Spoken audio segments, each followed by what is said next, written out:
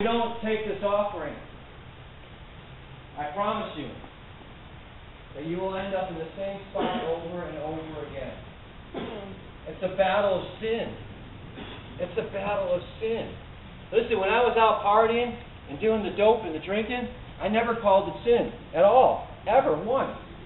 I called it having fun. I called it getting high. It was just my life. It was my lifestyle.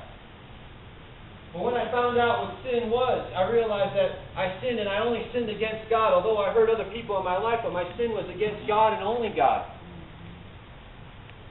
And I kept in darkness because I kept in ignorance, because I didn't want to know the truth.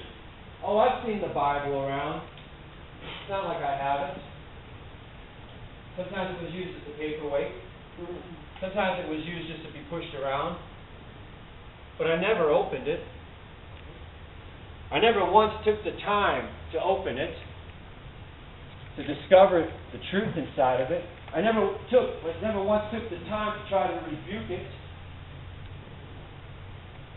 How many of us have actually sat there and started a daily reading plan to read through the Bible?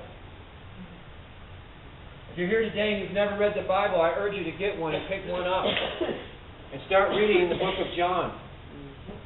And give God back 15 minutes of your time. If it's hard to understand, I understand that it's hard. Ask the Holy Spirit before you read and pray that He would guide you through His Word in verse 11. And every priest stands ministering daily and offering repeatedly the same sacrifices which can never take away sin.